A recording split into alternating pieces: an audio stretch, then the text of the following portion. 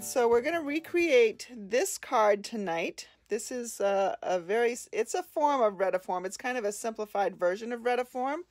A lot of times Retiform has stamping in all of these areas. But I kind of just liked how this sort of looked when I finished, so I left it alone. And we'll be using 3 of the 21 to 23, no, the 20 to 22 in colors. And we'll be using Cinnamon Cider, Bumblebee, and Misty Moonlight. We'll also be using a couple of our blending brushes. I'm going to get my microfiber cloth out so I can just sort of rub a little of the excess off. I'll need a little bit of a stamping surface or a piece of paper to catch some excess ink.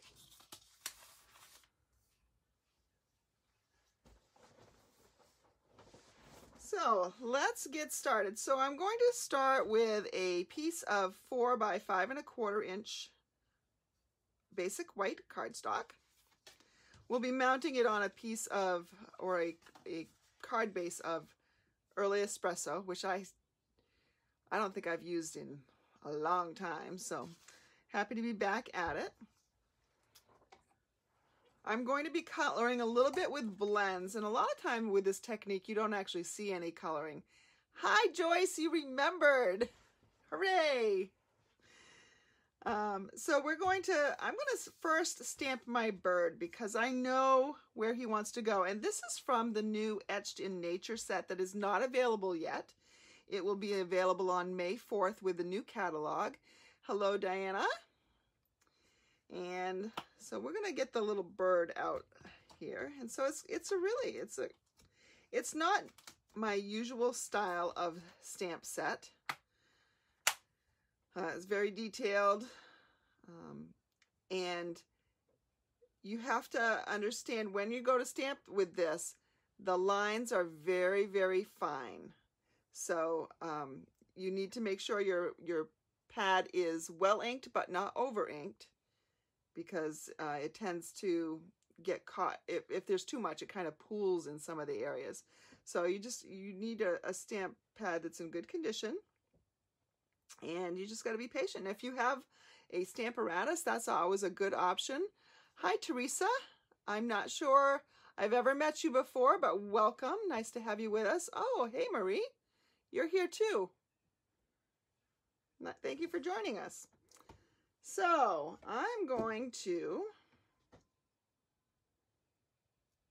mount my bird from Etched in Nature on a clear block, and I'm using my Memento Tuxedo Black ink because I'm going to be coloring it with some blends later.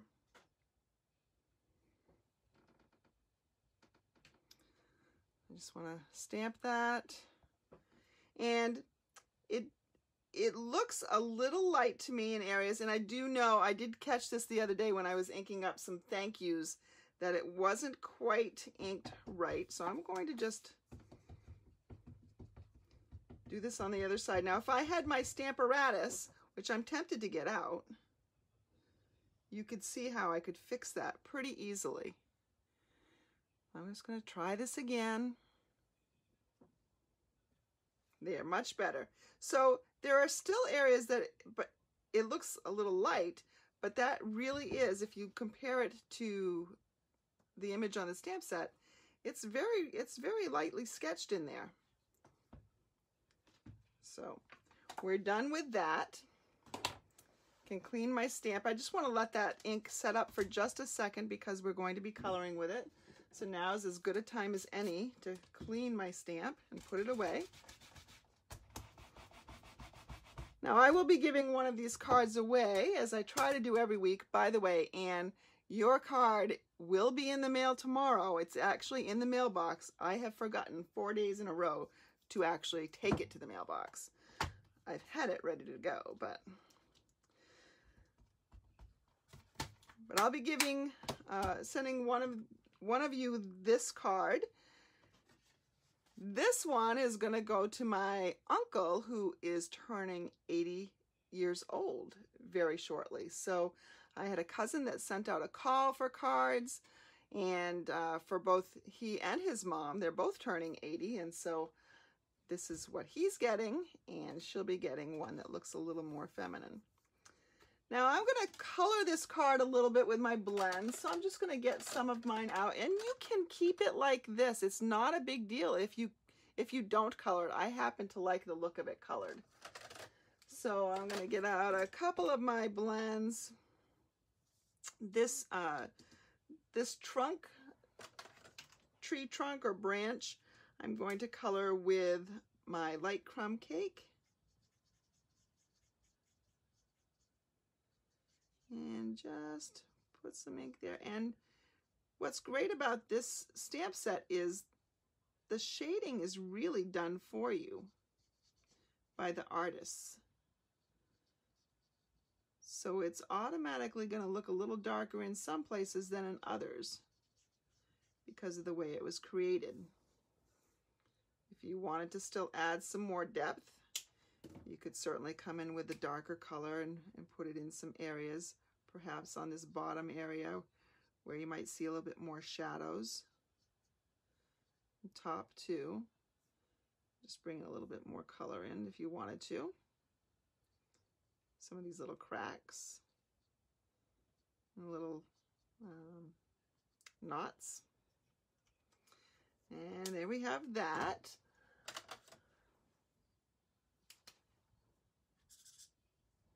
And this is my what color is this? This is my ivory. So I'm just adding a little bit of shading to his ultra skinny little legs. Oh, I might as well do his little nose too, or his little beak. Nose. I do know what those things are called. Whatever. Don't make fun of me. I can hear you on the other side of that screen laughing at me. So we've got a bunch of people joining in tonight. Where are you all from? Lots of names I don't recognize. So this is the light soft suede that I'm using right now to color my bird in. And I'm going to color most of his head. I'm going to leave his eye a little white. Remember, when you color with your blends, you want to color on the side of it. Wow, where are all these people coming from? Barbara and Carol and Joanne and Merritt and Reba. Chime in. Let me know where you're all from. I'd love to hear. All right, let's see. Let's actually color down here a little bit. All right, now it doesn't look like a whole lot right now, but it will look much better in just a few minutes. I'm also, since I'm using Misty Moonlight, I'm going to get out the Misty Moonlight marker as well. And I don't have Magenta Madness, but I have Melon Mambo, and that's pretty close. So I'm going to use that. And this is really bright. I'm going to tone this down a little bit. So it snowed here in Maine today. Reba, Alabama. Wow, that's a long ways away. I bet it's a lot warmer where you are than where we are right now. As I mentioned, it snowed here today. It's still snowing, actually. California. Wow. Well, thanks for joining us. I'm going to do some blending in just a second to make this go together a little bit nicer. Let's go ahead and kind of soften the lines in here with my blender, and I'm actually going over the Misty Moonlight to lighten it a bit as well, and over the magenta to lighten that as well.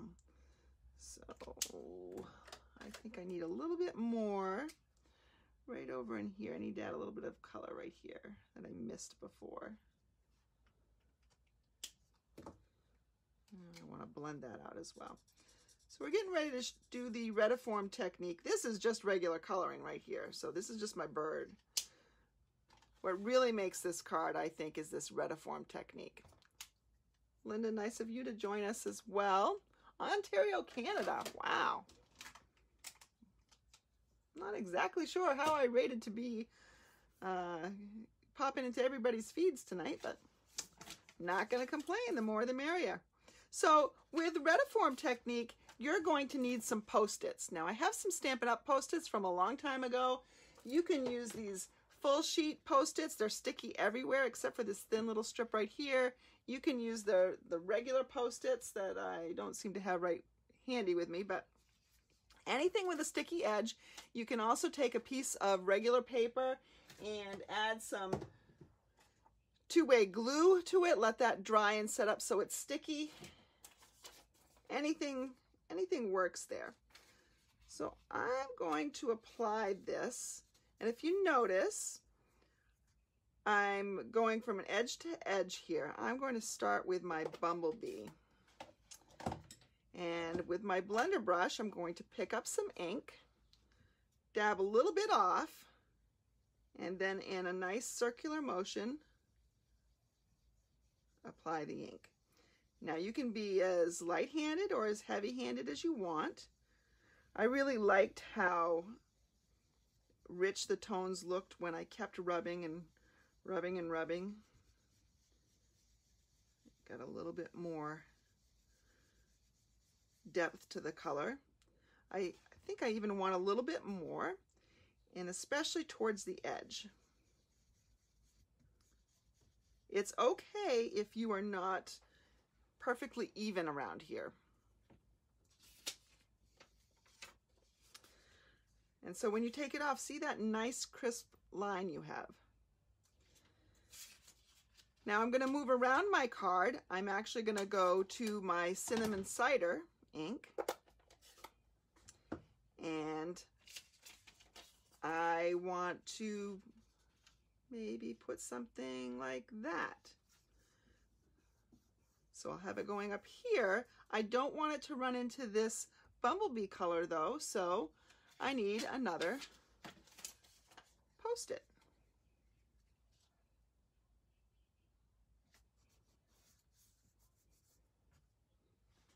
And because I'm using a darker color now, I don't really have to get much excess off my brush.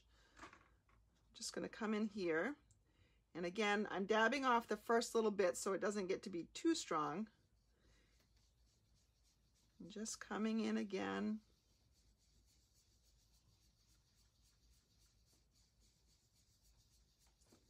And coloring in.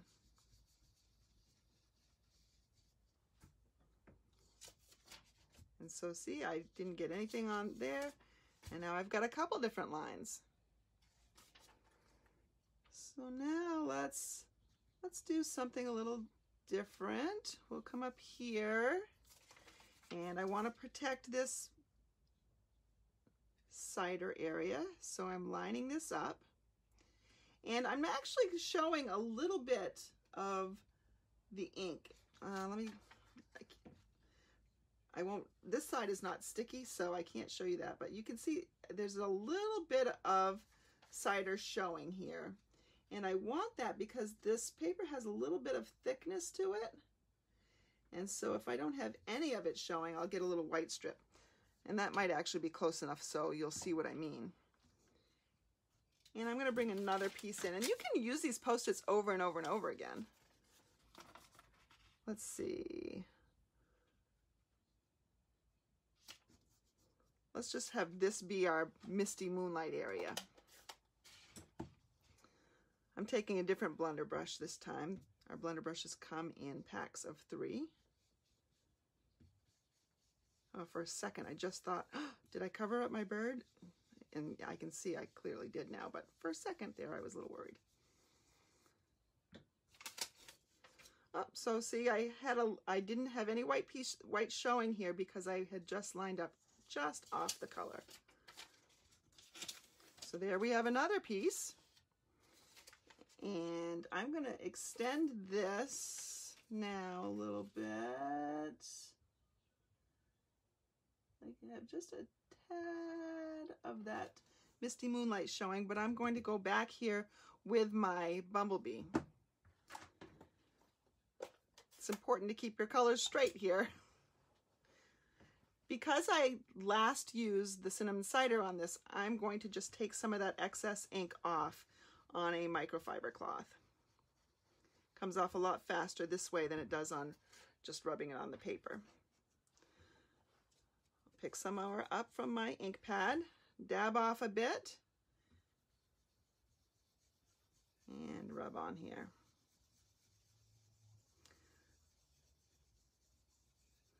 So Retiform is one of those techniques that you really like or you really hate. I mean, it is quite a bit of work, but the result can be pretty stunning. I have one to show you a little bit later that I don't actually really care for it as much, but I wanted to try something tonight, and I'll show you why I don't care for it as much in a little bit.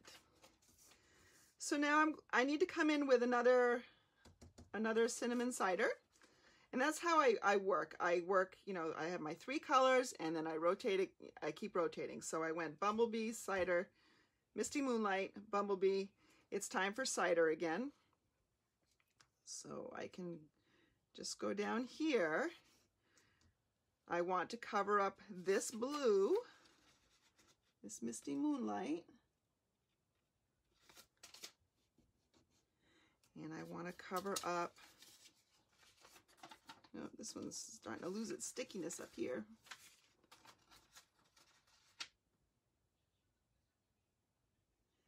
Sometimes when you have, your ink is wet, so when you're covering up the inked spots already, it will be a little bit less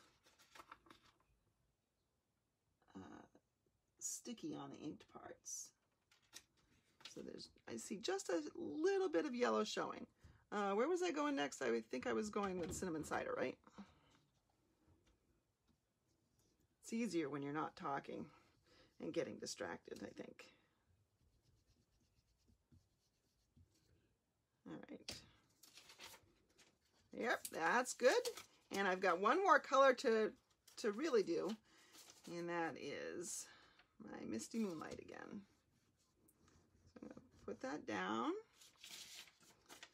Just cover this little piece right down here. It probably would have been a smart thing for me to actually tack this down just a little bit to my work surface so it wasn't sliding around. But I didn't do it, and I'm almost done, so I've gotten away with it this long. I'll just keep going. Misty Moonlight, last color. Dab it off a little bit. Nice circular motion.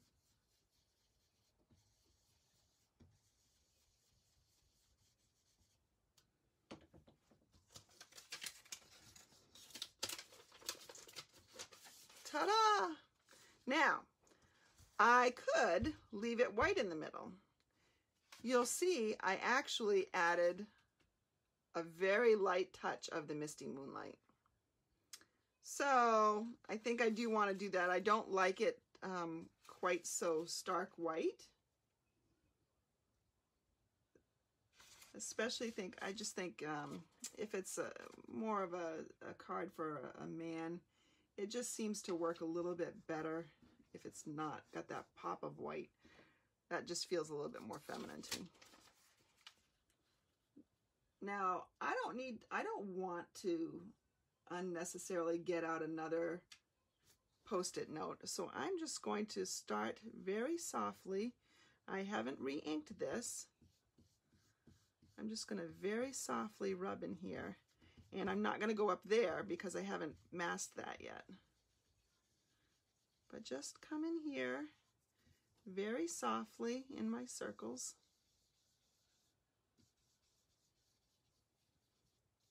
And the color is light enough so it's not going to take away from my bird. And now I can just move these up a little bit to protect this edge. I guess I don't really have to protect the Misty Moonlight edge, do I? Because I'm using Misty Moonlight.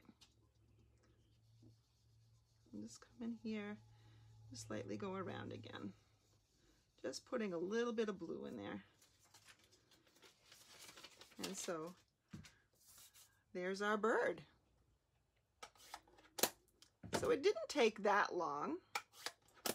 Let me just close up these ink pads. I'll finish out this card, and all we need to do is mount it. I'm going to use my Stampin' Seal, mount it on a card of, and I can get this scrap out, a card base of Early Espresso.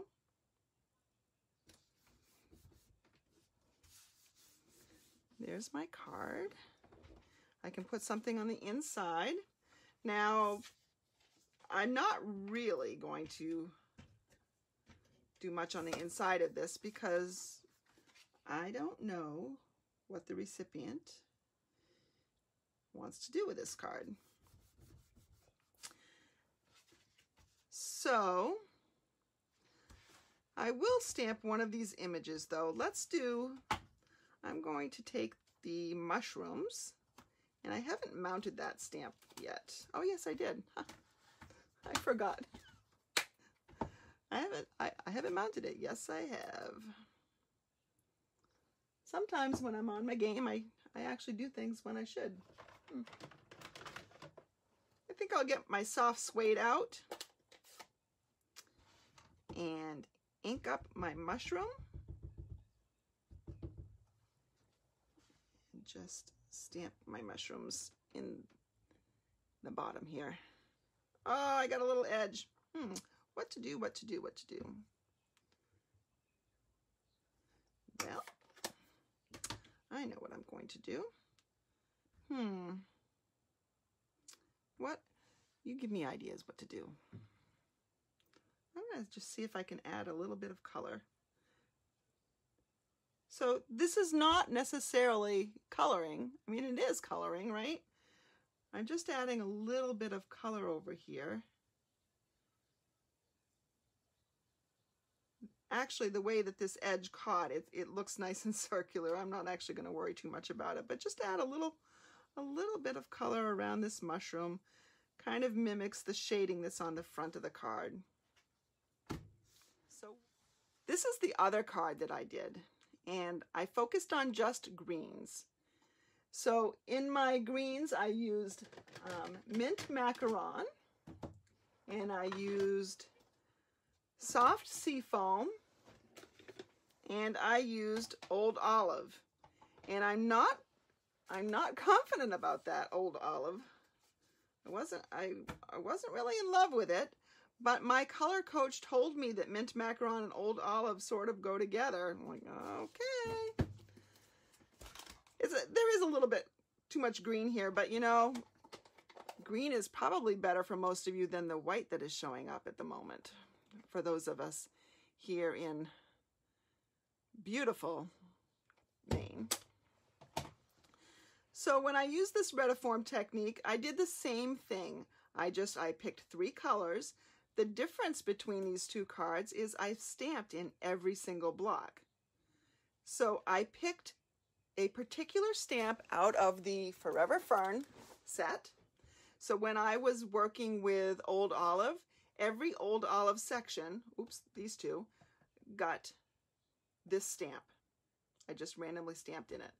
And I had to go ahead and mask off those sections again. And then every mint macaron section got one of these leaves. And then the soft seafoam got this one. And then I took a piece, oh, this is a new color. This right here is a new color. It's called Evening Evergreen, or Evergreen Evening. I think it's Evening Evergreen. And it will be making its debut in the May 4th catalog launch. And I used mint macaron here. You can do this is from the Forever Fern set, and just a little epoxy droplet.